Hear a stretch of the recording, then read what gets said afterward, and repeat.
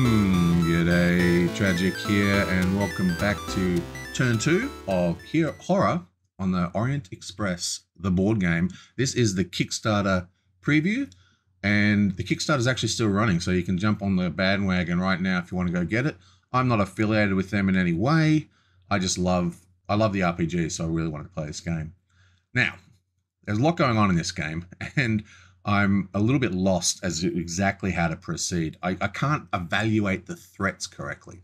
The only real threat that I completely understand is possessed people. I mean, insane people are bad, okay?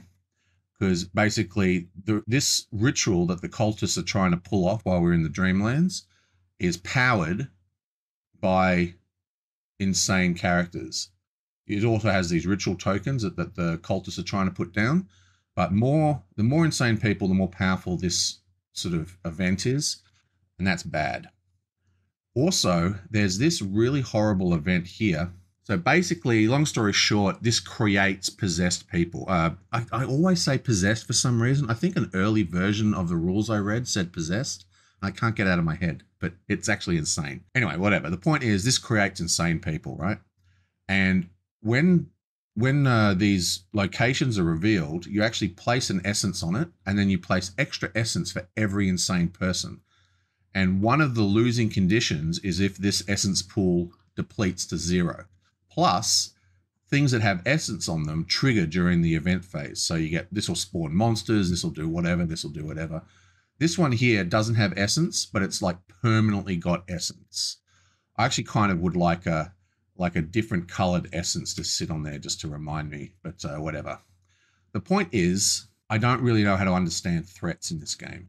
The big threat I see that is, besides the monsters killing people and the vampire, which is over here, is insane people, and particularly this portal here, which has turns people insane. So that's going to be my goal for this game, is to try and control the monsters, try and uncover some more clues, and clear all the essences on this. So there's 3 essences I need to get rid of. Now, as for the suspects, we're actually in a pretty good position. So this girl here, she has the goblet, and she's only got one, eye token, whatever they're called. What are these called? Feature tokens. She's only got one feature token, right? And what that basically means is, if we reveal this ticket, we have a very high chance of finding out whether she's a cultist or not.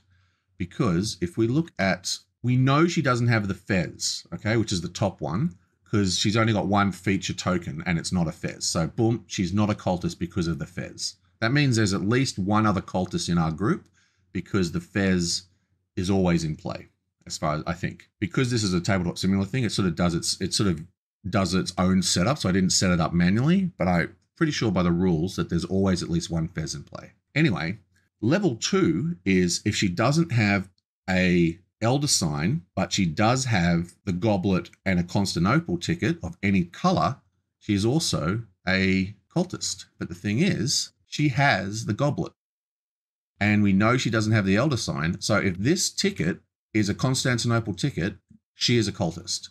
So we can reveal that we know she's a cultist. Also, the other one is 4+. So if there's 4 purple tiles, she's also a cultist, right? This one is not a purple tile. This one here is purple. If any of these objects, any of those tiles are not purple, she is not a cultist.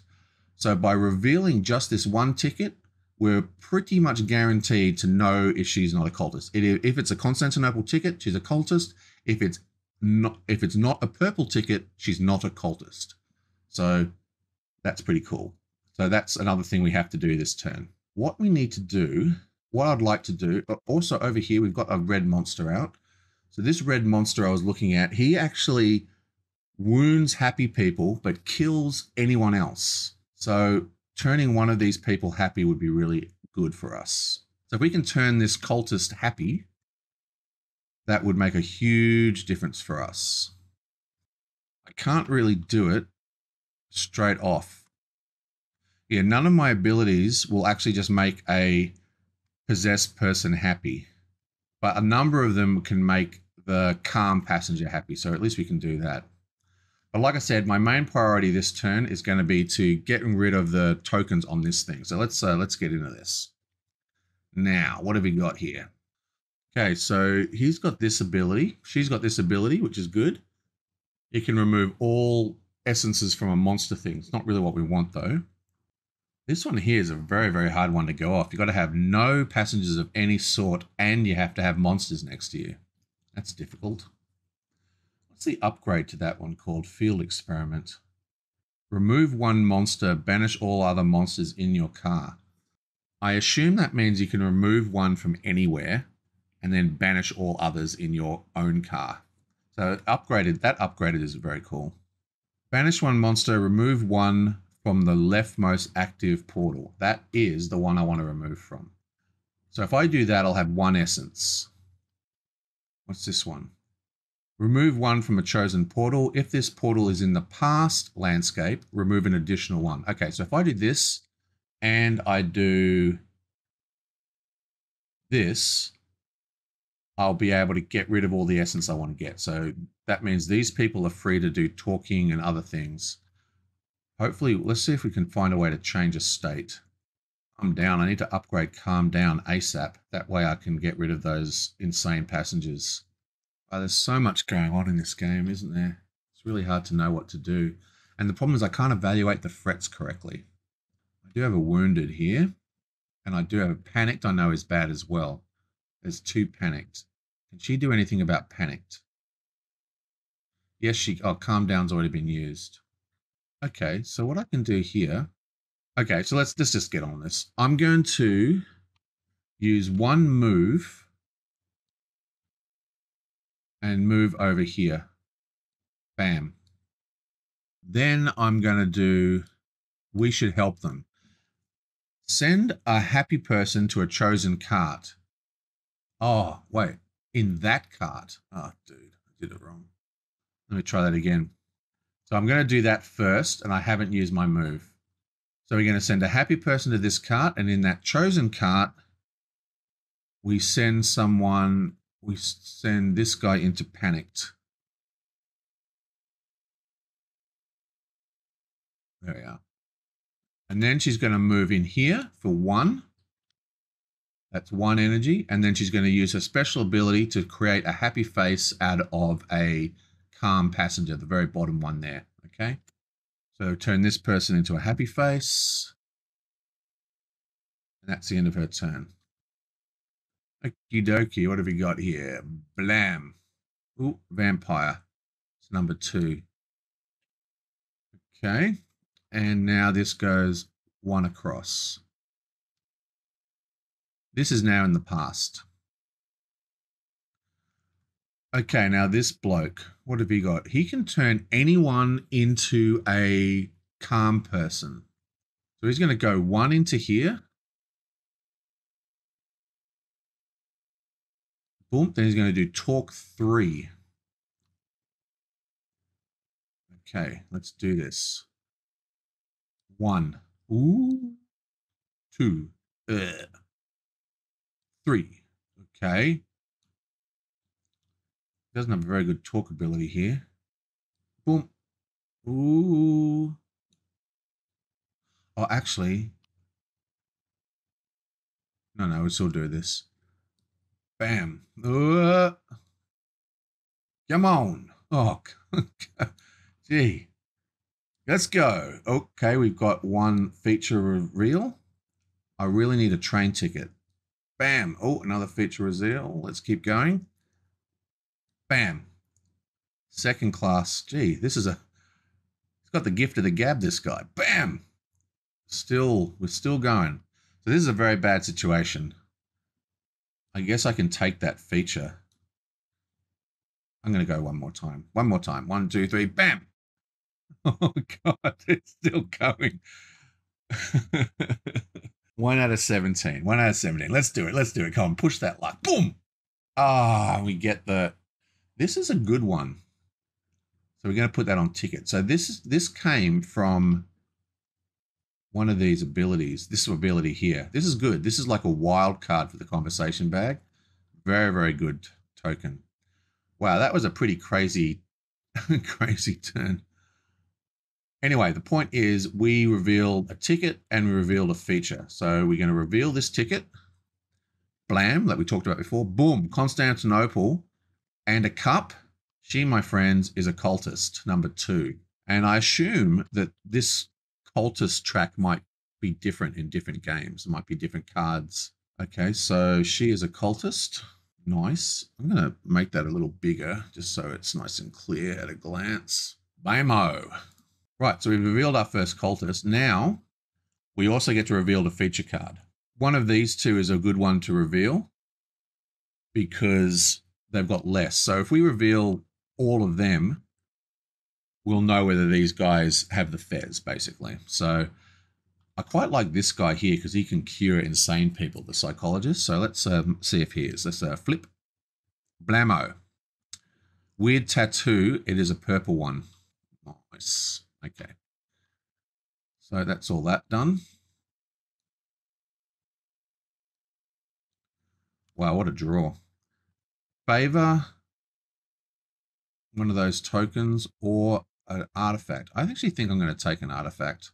I really like artifacts. Bam. And what have we got?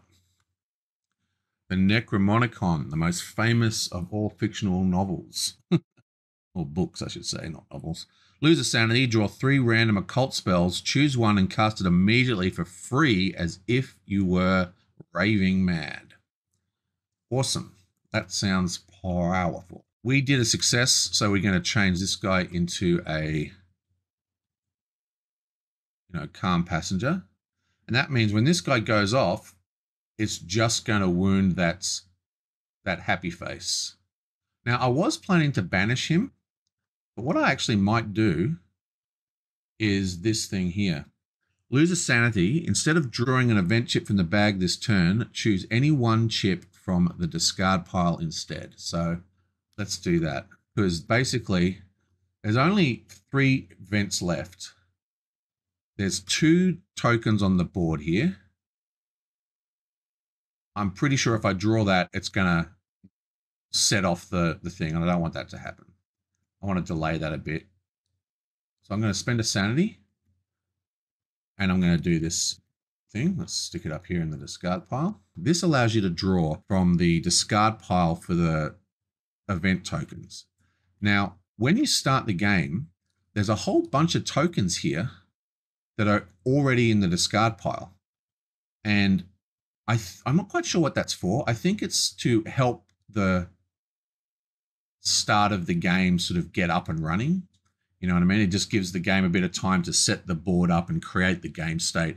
Maybe give you a bit of time to organize yourself rather than having a lot of the bad events in. Well, I haven't actually looked at them. Let's have a look at them. What's in here? Ooh. Oh, I've seen these in the manual. So these ones with the crosses are basically nothing happens. You know what I'm going to do? I'm going to take this one. So this one is a 3. We can put it on top of this one, and that'll stop when we have resolved the event board. This will come off instead of this chip, and it will slow down the passenger card deck. That seems like a good idea. And this moves forward 1. Now, this bloke, we know what he's going to do. We're going to go help from Papa. Remove an essence from a chosen portal. If this portal is on a past landscape, remove an additional essence from this portal. From that portal, that should say. So we go blam and we go blam. That's 2 essence removed from the portal because it is in the past. See, the train has gone past it. Now, we've got 2 of these things to go. I feel like the shit hasn't really hit the fan enough to use this spell. But he hasn't really got a lot of great things here. Oh, you know what he's got? Interact with suspect. I haven't really done that before, have I? So why is that one? Oh, that's slightly different. So some of these tokens have this, I think it's a white version of that SS symbol at the bottom, which means that you can draw these cards and sort of do a little quest on them. But we haven't really got any revealed. So what's this thing? Oh, Move Gene to a chosen cart and then fix someone there. That's excellent. So where is he? It's a psychologist.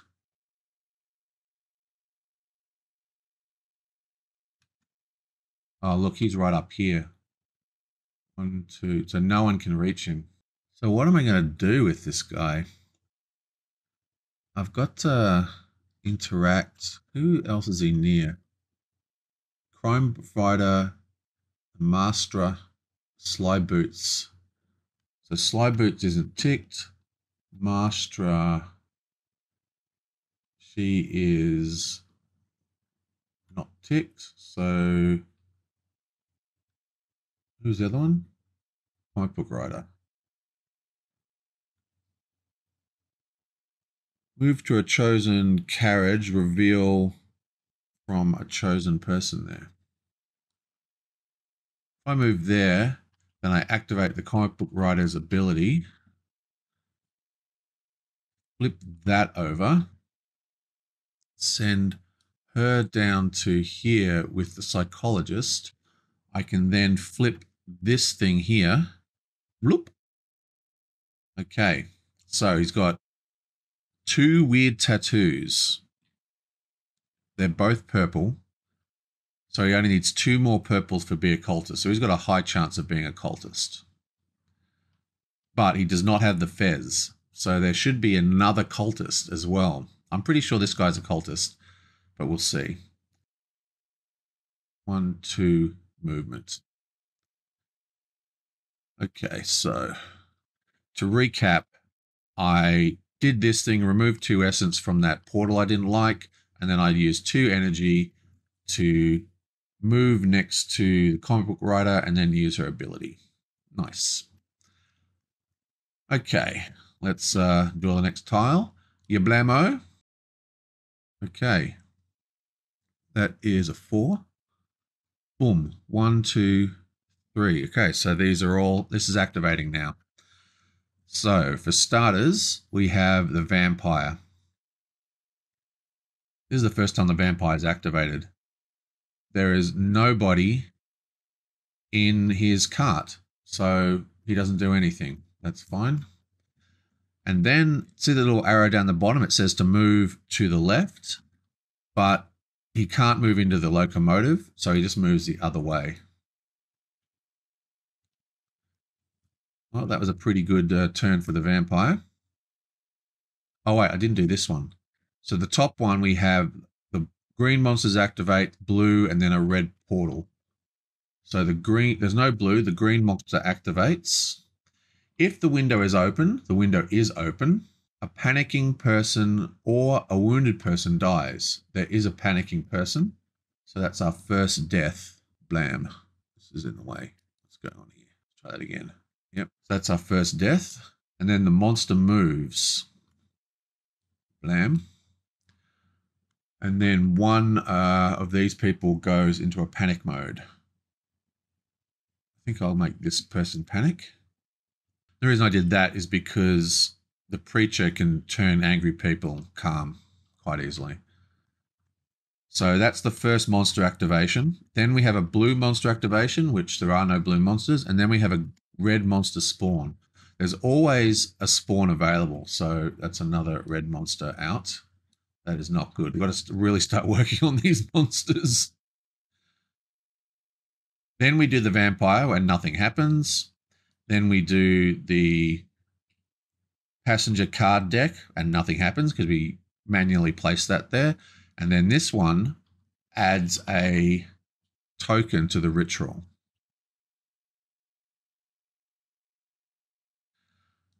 Okay. And then we move one up. Bonk. Right. Now, finally, we have this girl.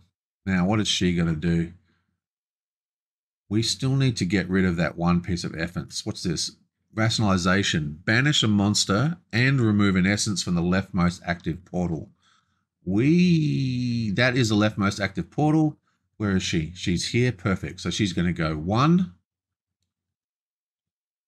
and then banish.